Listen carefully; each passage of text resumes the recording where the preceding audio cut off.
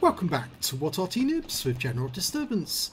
This is a Bat Châtillon 155-58. It's the Tier 10 French SPG. It's located on the west spawn of Berlin Encounter, and it's under the command of Chaos. Game started. Well, this is one of the faster Arty in the game because it's got a top speed of 62 kilometers an hour and 14 kilometers an hour backwards. It's also one of two Artys with a swiveling turret, the other one being the Bat Châtillon 155-55, the Tier 9 French SPG.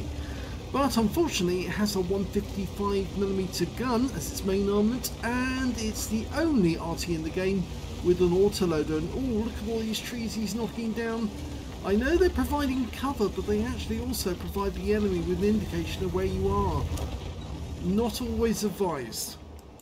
Now, it's also one of the Artys with the longest reload in the game, 50 seconds, and that's for a 3-shot clip.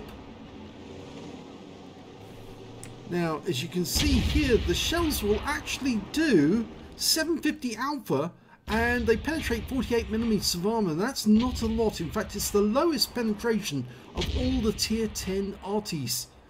And it's got a burst radius of 8 meters, which is equivalent to some of the Tier 7 Artys in the game. First shot on the Object 257. Now it's a 10 seconds intra-clip reload, and then you'll be ready to go again. Rounds out again on the E75, direct hit.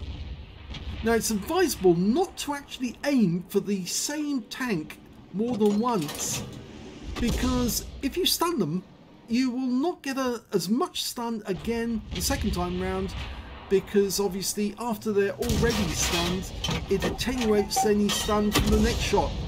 Well, his last shot hit the Type 61, a direct hit, and that was 713 hit points, which indicates that that was a penetrating shot, and the Type 61 died.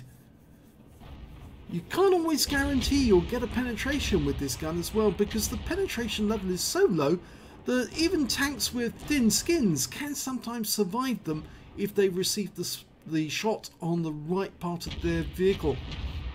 So for instance, if you fired this 155mm at a Leopard, you might not get through it. You might not get a penetrating shot. But as we saw there, he did get a penetrating shot on the Type 61. Okay, 3 shots are in the clip and ready to go. Waffenträger auf Panzer 4 is over on the far side of the battlefield. He's been spotted, rounds out. This should penetrate. It actually lands nearby. The accuracy of this gun is normally quite good, but well, can't always guarantee it. That was a direct hit. He definitely touched the 257 there. He's selecting his next target, making sure he hits as many of the enemies as he can, and that should guarantee he gets a Confederate medal if he does. Dialing in on the strip, long range shot, and a direct hit. Shell disappeared without an explosion, and the strip is now missing hit points, and he was stunned briefly. Now, he's not only got one of the lowest penetrations for an Arty, it's also got a, as I said, a rotating turret, and that turret turns at 10 degrees a second, which is actually very slow. So ideally what you do is you park the vehicle, which is based on a Bat Châtillon 25-ton hull, in the direction you want to escape, if you have to escape, because it doesn't traverse very quickly, and then you turn the turret to face the enemy. And so long as you are doing that, then you should be able to get away if the enemy finds you. Rounds out, first shot on this clip. Direct hit on the E75, but only 254 hit points, which is a non-penetrating shot. You can see the mark where it actually impacted the hull. He's fired another one in at the same target. The stun hasn't increased that much, but he did get another hit virtually on the same spot. This time for 194. He fires his third round in, and another direct hit, but only 184 this time, so he's decreasing in damage every time, but he did get all 3 shots on target. So that E75 has certainly felt his wrath, and we are capping apparently, but the capping has been blocked in the centre. Okay, where's the next target? You can see we have basically the center of town. Our guys have driven out the enemy heavies, but they've still got two heavies, the E75 and the Object 257. It looks like Chaos is going to take out this E75 if he can get a shot on target, but unfortunately he's gone into cover. So instead, he's now aiming at the Châtillon 204, who's actually trying to hurt his platoon mate, who's in the T100 LT. Hasn't fired yet though. I think he's waiting for the moment that the Châtillon 204 comes to a halt because of some obstacle. He's trying a leading shot now. No, that's not going to hit him. But the T100 LT does get the kill. And there's the Waffenträger of Panzerfuse trying to get that T100. Rounds out. This could kill. Oh, it doesn't. And he's only got one round left. Can he hit that Waffenträger? No. We do know there's some enemies in the south. There's a Strib 1030 seen down there. He's still got that one round. He's firing at the bush, thinking that's where he is. And the cap has been reset, but we are now capping again.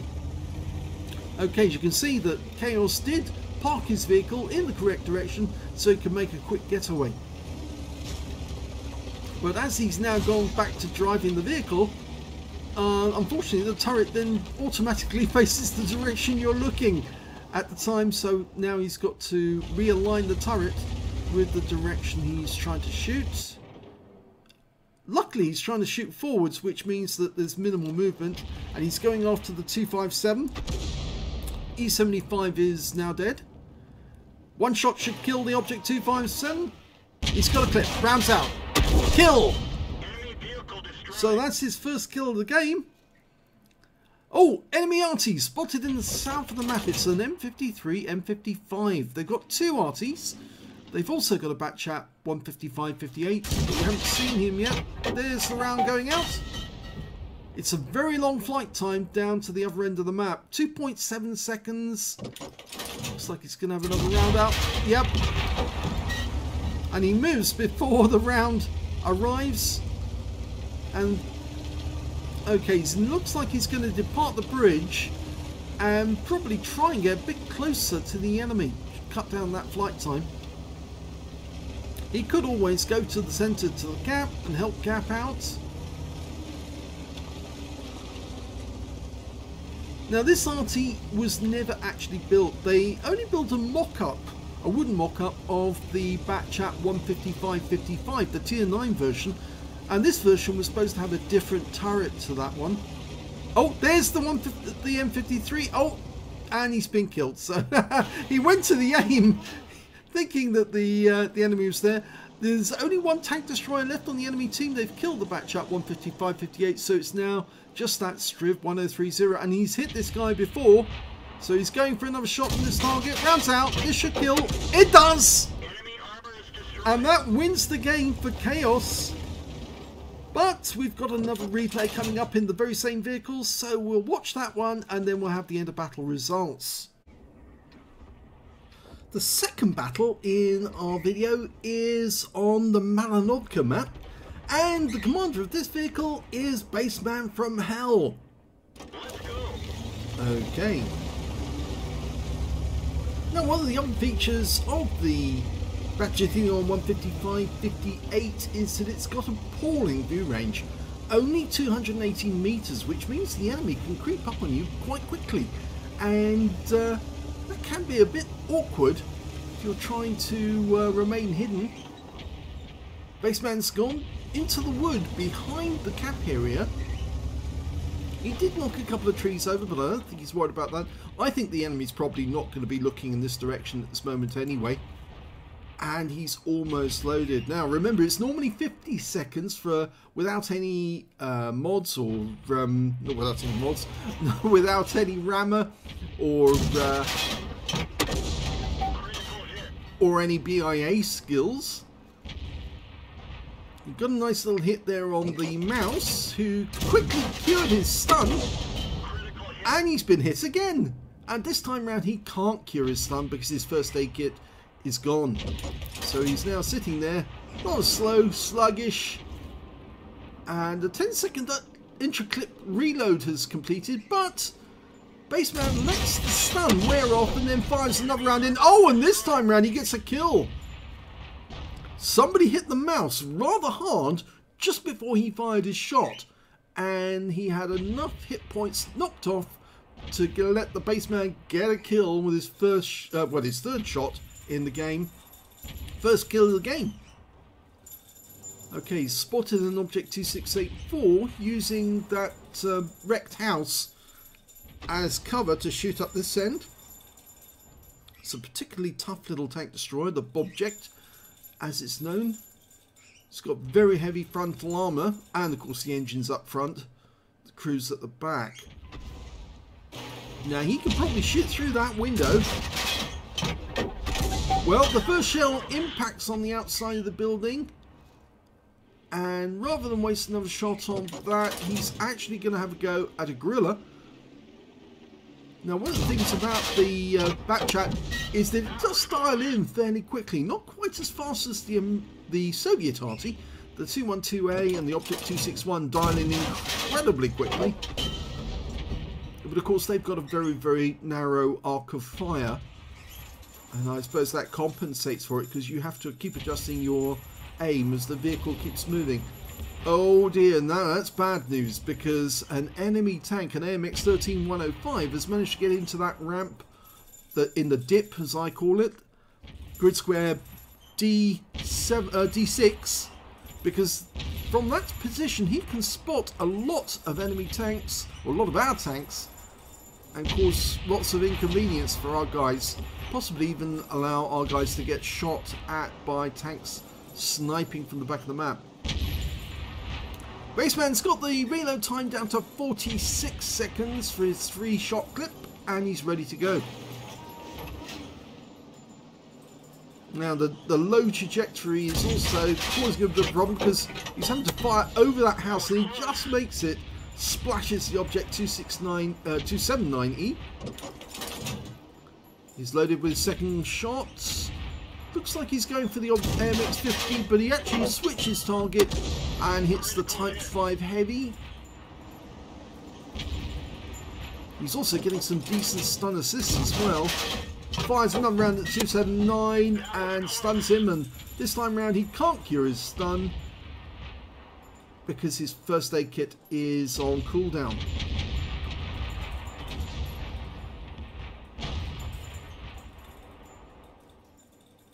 Well, so far only 2 kills, but luckily they're all on Bassman's team.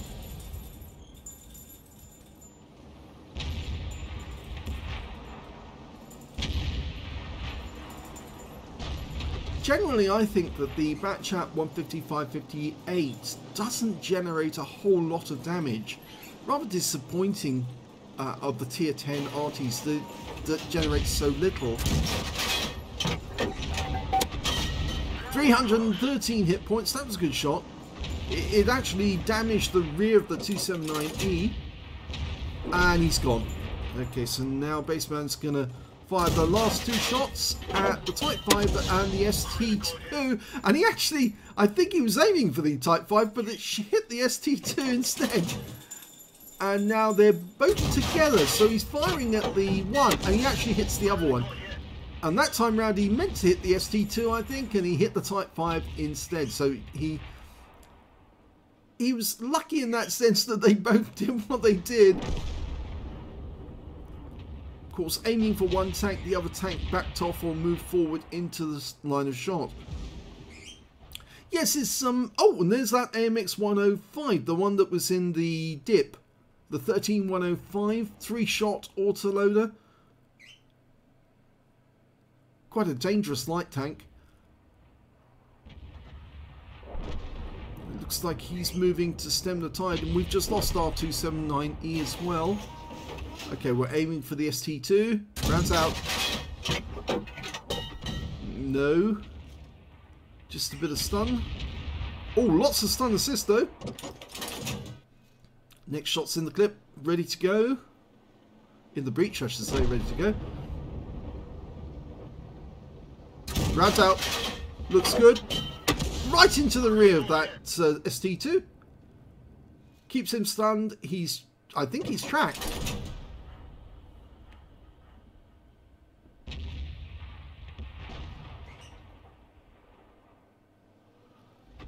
Now, despite the fact that it does very little damage, the Bat Chat 155-58, what it does do is give you the ability to hit a very large number of the enemy. You can really spread the shells around. So long as your team holds the enemy in place, then of course you can apply that 3-shot autoloader to hit individual tanks one by one. Or alternatively, you can fire over a very wide arc of the battlefield, hitting various targets within the same clip in different spots. Of course, as I mentioned before, you've got a 10 degree per second turret swivel, or traverse I should say, and that means that it does take you a little while to adjust to hit a target somewhere else, but it does mean that you can spread the love over a very wide area and hit more than one spot in one clip. Okay, he's got his last round. He fires it at the ST2, but he moves away just in time to avoid any damage. Oh, that's the last shot. Sorry, rounds out. And that's better. Yes, he got some splash on that one. 136, but the ST2 is now one shot. Unfortunately, most of the tanks that were up the hill have now died. There's only a 60 TP up there and a medium. The Object 140. It's not good news for our guys because, well, there's the ST2 gone. Their force is now moving up the hill to try and take it again. And we really don't have enough tanks up there to stop them. So Bassman's probably just going to have to try and see if he can fill in the gaps by hitting some of these enemy tanks hard. There's that Object 2684. Again, the one that was in the house. They've just killed our 60 TP. And the 2684 gets rid of his stun using his first aid kit straight away. This is not good because it means they will capture the hill. And you can see that slow turret traverse there. He's trying to help the EPR 105 get past this Centurion.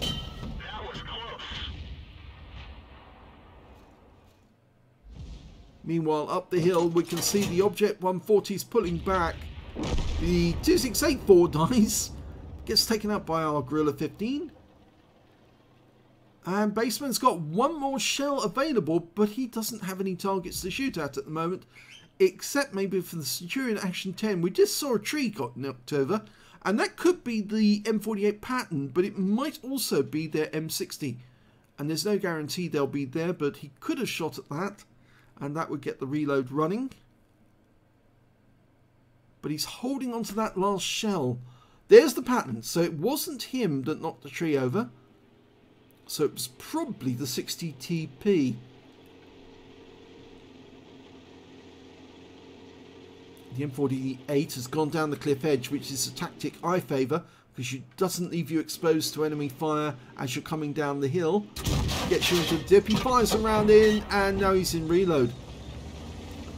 And I think Bassman is now relocating a little further south because he's now more under threat than he was, seeing as the enemy is now coming down the hill. That Patton did get killed, so he's out the game, and we're one tank up again. We were one tank down for a moment.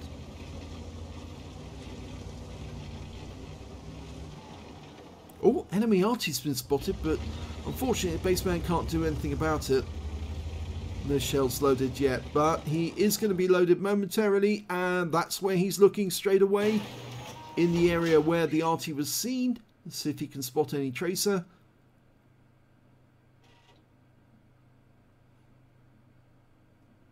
Doesn't look like he can see anything. Now we are capping. We have got the enemy cap area, and more than likely that's going to persuade the members of the other team to come back down the hill to protect their cap. The Object 140's gone back up onto the hill, see if he can spot where the enemy are.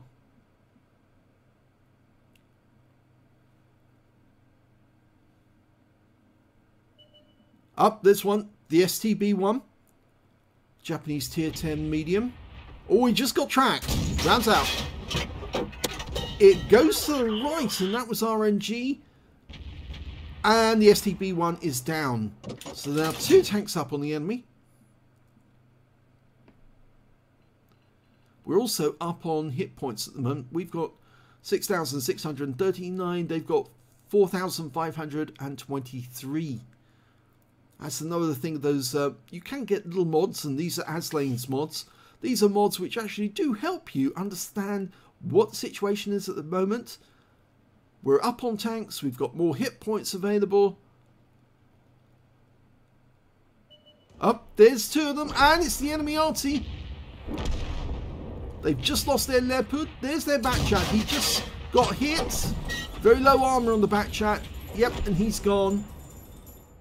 And that means now there's only 3 enemy tanks remaining. But those enemy tanks appear to have quite a lot of hit points. Okay, we've got 1 more shot to go.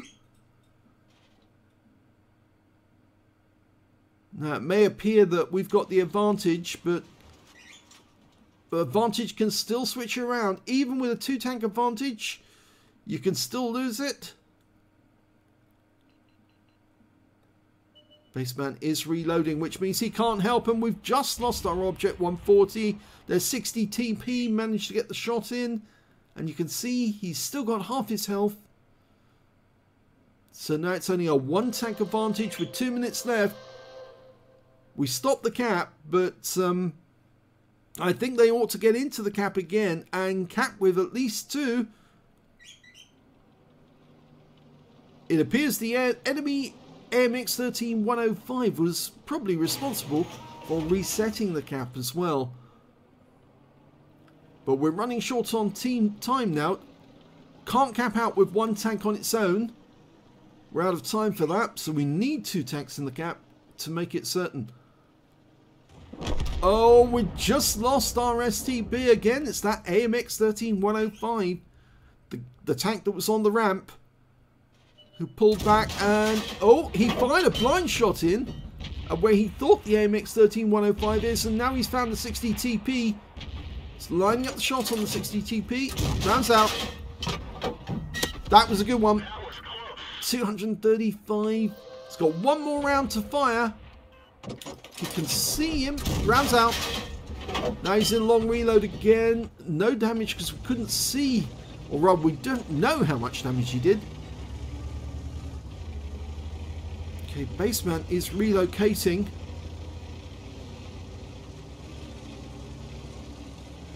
He's decided to pull back, and oh no, we've lost our sole remaining partner in this game on our team. The Leopard 1 got taken out by their 60 TP, and that leaves Bassman all alone with that short view range, as I mentioned, means the enemy might be able to creep up on him. It's only 280 meters, and well, they'll probably see him before he sees them. And it's the Bat Chat 155-58 is a very big target and relatively thin armor, which makes it an easy kill if they can spot him, and they have spotted him. They found out where he is. Oh, and that is the end of the game. The Gorilla got Bassman with just 1 shot, and it's a defeat. Let's have a look at the end of battle stats. And here's the end of battle results for Chaos in the Bat Châtillon 155-58. He managed to get a 3rd class tanker in that game, which is pretty good. And it also got a Bruise the Medal for getting at least 5 critical hits. He got 16 in total. And he did get an epic medal. He got the Gauze medal for doing more damage than 8 times the hit points of his own vehicle, but no high caliber. Let's have a look and see on the team score how well he did. Well, we can see that he did get the highest damage in the game, 4,057 hit points, but he probably didn't get 20% of the enemy hit pool, and that's why he didn't qualify for the high caliber on this occasion. The next high scorer was the IS-4 on his own team, and the other IS-4, funnily enough, as well. 3,468 for the first one, 3,275 for the second one. When it came to kills, he was top again with 3 kills. 3 kills for his platoon mate in the T100L2. In fact, actually, no, the 3 kills was not for Chaos. That was for the Prototypo Standard B. So let me start again.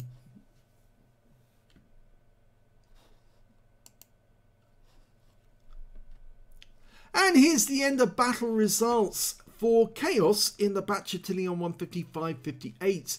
He got a 3rd class tanker, a bruiser medal for getting at least 5 critical hits. He managed to get 16, a Gauze medal for doing more damage than 8 times the hit points of his own vehicle, and he did get 2 penetrations in that game. Hit a Striv 1030 and penetrated him, and a Type 61. That was the one right at the start of the game. Let's have a look at team score. Well, we can see that Chaos did get the highest damage in the game, but he didn't get the high caliber because he probably wasn't able to get 20% of the enemy hit pool in total. It was a tier 10 game. He got 4,057 hit points, the next highest scorer being one of the IS-4s with 3,468, and the other IS-4 managed to get 3,275. Sadly, he didn't get the highest number of kills in this game. The Prototypo Standard B got 3. So did his platoon mate in the T100LT, but we can see Chaos was following them up with joint 2nd place with 2 kills alongside the IS-4s and also that M53, M55 on the enemy team.